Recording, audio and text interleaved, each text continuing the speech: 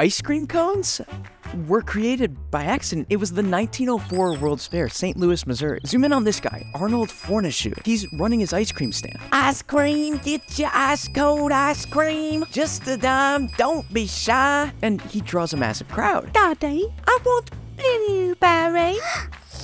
And Arnold's just dishing out ice cream until he's out of dishes. So he panics. Waffles, get your wafer waffles. Just a nickel, don't be fickle. Now, here's what we're gonna do, Ernest. I'll buy every single last one of your waffles, and you're gonna throw them on your iron right there, fold them into a cone, and give my patrons a vessel to eat their ice cream out of. You hear me? The ice cream cone was born, and the invention later became the St. Louis Cone Company.